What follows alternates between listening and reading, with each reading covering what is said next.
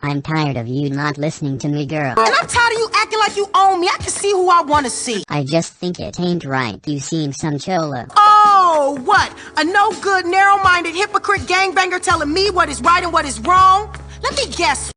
Senseless killing right, but a boyfriend from the south side wrong? Some things ain't just meant to happen. I mean, what if y'all kids Leroy Hernandez? That don't sound good, girl. His name ain't Hernandez. Well, Leroy Lopez then. Or Lopez either, you racist fuck. That ain't how moms raised us. I ain't racist. I just know how they feel about you.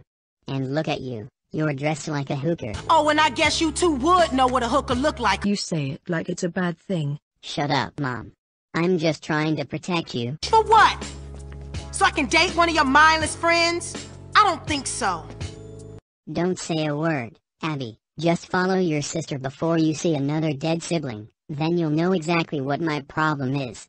She's meeting him at some cholo car club.